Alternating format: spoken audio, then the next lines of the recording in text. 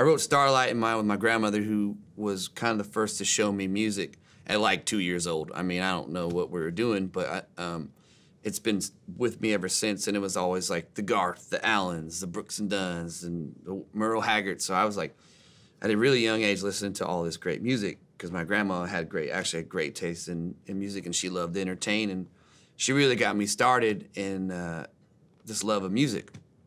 So she passed away when I was about 14, and we kind of had this the song is like, you know, I wish you could see this, but she's always kind of around me, and that's what Starlight's about. And then we wanted to make it universal to where if you've lost anybody you love, you can still kind of feel them around you. And it's very kind of spiritual in a fun way where it's not like sad, but you still see a lot of happy tears on Starlight. But it came out really cool.